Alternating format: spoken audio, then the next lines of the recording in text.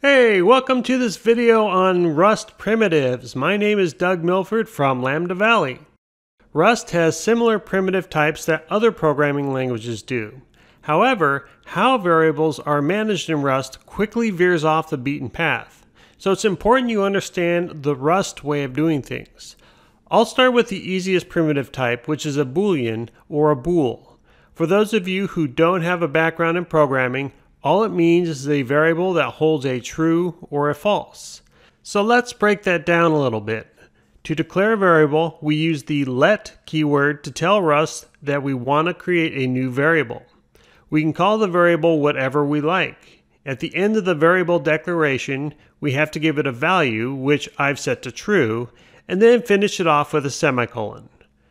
The convention is to use snake case for the name, which means all lowercase words separated by an underscore.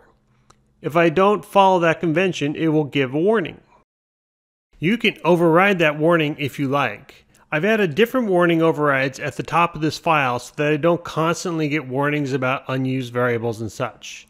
I don't do that in production environment because those warnings are useful, but I'm doing it in the videos. It's annoying to constantly have those warning messages appear. Anyways, let's add one that overrides the snake case just to show you how it's done. Unless you have a very good reason not to, I recommend you stick with the expected snake case convention. It just makes it easier for other Rust developers who are reading your code. That goes for other warnings I've overwritten for the purposes of this video. I don't recommend you doing that in the production environment unless you absolutely have to. Note, the compiler is pretty good at figuring out what your data type is, even if you don't explicitly define it. If I just set my data to true or false, it knows that it's a type Boolean. Hey, what else could it be, right? I guess it saves you a few keystrokes. If you hover your mouse over the variable, it'll tell you what type it is, even if you haven't explicitly defined it. I want to talk about immutability for a bit, meaning whether your variable can be changed or not. When a variable can be changed, it's called mutable. When it can't, it's called immutable. Rust, by default, assumes things are immutable, and so far in this video, I've been creating immutable variables that cannot change. So if I try to change my variable, it'll give a compile error. This is a safety feature which comes into play down the road and may not be readily apparent why this is useful at this point. However, if you want your variable to be mutable, all you need to do is put mut in front of it. And now we can modify it to our heart's content. Okay, so that's bool. The next is integer, or int for short. They represent positive and negative whole numbers. Now, there's multiple flavors of integers depending on how large a number you expect to hold and whether or not you need to have negative values. So the first guy we'll talk about is I8, where the I stands for integer and the 8 stands for 8 bits of memory. What that means is it has enough memory to store 256 possible whole numbers, or 2 to the 8th power, which is where the 8 in the I8 comes from. Now, since the integer has to handle both positive and negative numbers, it splits the 256 into two halves and applies the first half to represent negative numbers and the other half for positive numbers, including covering 0. So it can effectively cover the range of whole numbers from negative 128 to positive 127. If I try to place a number inside of the variable that's outside of that range, I'll get a compile error. Hovering your mouse over the error will give you more information. And if you're one of those odd ducks that likes to see the actual formula, here it is. The max and the min values are available as constants in the standard type definition if you find that useful. It'll give you the same values as the formula. So let's go ahead and print those out. Let's pause for a moment to discuss a very important issue that can bite you in programming. Even though I got a compile error when I tried to place a number too large into the variable, all situations are not so easily caught. Here, I'm adding 120 to our initial value of 10, and this gives us 130. The compiler doesn't seem to catch that and is an issue even though it's greater than the variable can hold. If I run this program in debug mode, it will panic when it reaches that line of code, meaning it'll crash the program. That's good because the faster you hit issues and fix them, the sooner your end user will never have to worry about them. When it panics, it will tell you why, and in this case, it's due to an attempted overflow, meaning we're trying to shove a value into a variable that it's not capable of holding. In release mode, though, what it does is wrap around to the back end of the possible values. So we see negative 126 being printed out here, which is obviously wrong. So debug mode and release mode treat things differently. It bothers me that Rust treats it differently depending on which mode, but I kind of understand their reasoning.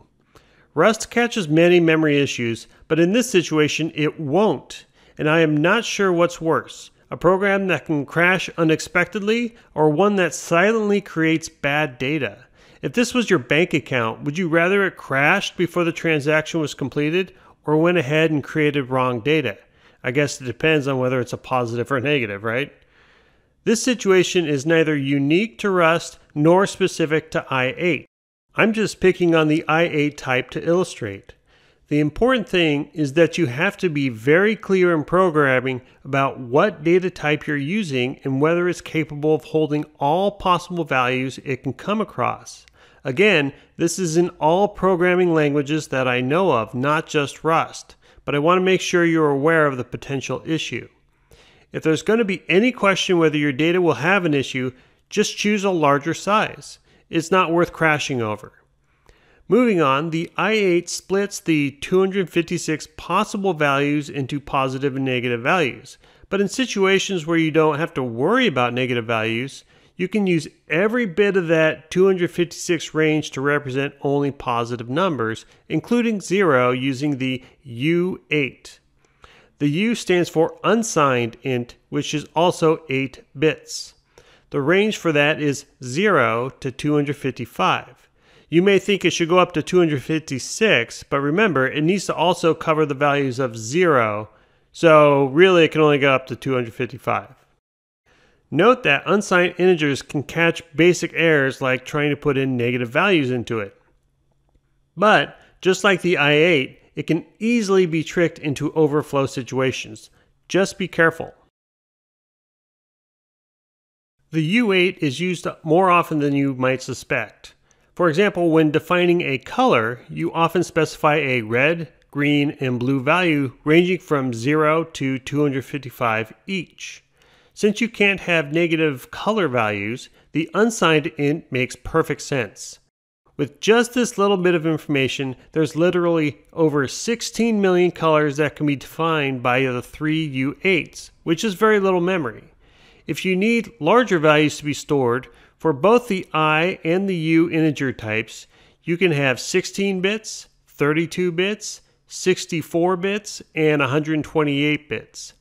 Just put an I or a U and the number of bits you want, and you've got your type.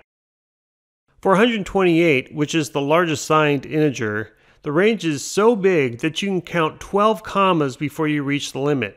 To put that in perspective, a billion is reached in 4 commas. So I-128 is extremely large. Let's go ahead and print that out so that you can see just how large it is. Most often you'll be using an I-32 or I-64 though. I-32 is approximately plus or minus 2 billion, and I-64 is pretty ridiculously large, which will be big enough for a vast majority of your needs. Just make sure you choose the size you need. You can always look up the exact sizes if there's any question. If you don't specify your integer type, it will assume I-32.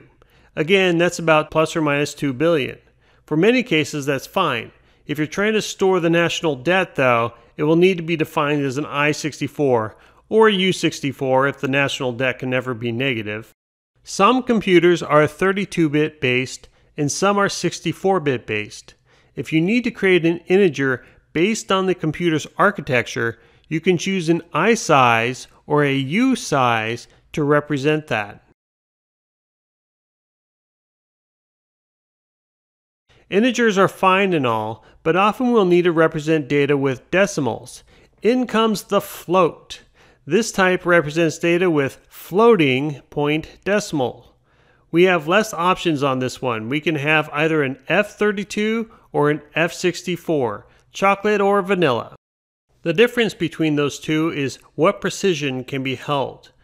There's a large amount of resources on the internet discussing the inner workings of a float that I won't get into in this video. It's sufficient to understand that you can't hold infinite decimal places, and it's not a perfect representation of all numbers. For example, the trigonometry value of pi can't be accurately stored. If this is not familiar to you, I recommend you search for resources discussing floats, as it's a much bigger topic than this video can cover. When creating your variable, the way you tell the system the number you're giving it is a float is to put a decimal point somewhere within it, even if it's on the last part. You can put more digits after if you like, but the decimal point must be present or you'll get a compile error even if you've explicitly defined the variable as a float. It'll think you're trying to shove an integer into a floating point variable. The system will assume F64 if you don't specify. Once again, you can hover your mouse over the variable to get the actual type the system thinks it is. Rust also has a primitive type for cars, or chars if you prefer to say it that way. I don't mean car as in Toyota, I mean CHAR, which is shorthand for character. Some people say it like car because it's shorthand for the word character, and some people say char because that's how it's spelled. I found people know what you're talking about either way, so don't really worry too much about it. In any case, it stands for a single character and is defined with single quotes. It's 4 bytes, which seems like a lot for a single character, but it can represent a whole lot more than basic ASCII. Even emojis. When you need to deal with foreign languages such as Chinese, having a single way to deal with cars is nice. Don't confuse car with string. In the very next video, we'll be doing strings, and it's a bit of a tricky topic in Rust. Cars are surrounded by single quotes, not double quotes. It's a subtle but important difference, so make sure you know it. Again, we'll be doing a much deeper dive into strings and cars in the next video. You may have noticed we didn't cover certain types you may have expected. As mentioned, we'll be dealing with strings shortly, but we also didn't cover datetimes and decimals, and when I say decimals, I don't mean floats. Neither datetimes nor decimals are primitive types in Rust. You can, however, import crates for either of those. Both are non-trivial data types to deal with, so part of me is sad that there doesn't seem to be a built-in primitive for those because it'd be nice to standardize. But on the other hand, part of me is glad because it gives me some flexibility and capability where other frameworks shoehorn you into a solution that doesn't always fit. I guess I just can't make up my mind. How you deal with the datetimes and decimals is actually up to you, and you can choose the crate that best fits your needs. To sum up, we talked about bools, which can be true or false. We talked about integers, which can be signed of I8, I16, I32, I64, or I128, or unsigned of pretty much the same values except for U in front. We've seen that you can do architecturally dependent variables with I size and U size, and it'll default to I32 if you don't actually put a type definition on it. And again, that's around plus or minus 2 billion. For floats, we saw that we have an F32 and F64, and that will default to F64 if you don't specify. Cars are 4 bits, and it can handle many different languages such as Chinese or even emojis. And always make sure your variable type is large enough to handle your data. I want to stress that because that's very important. That's one of the large issues in programming is data overflow.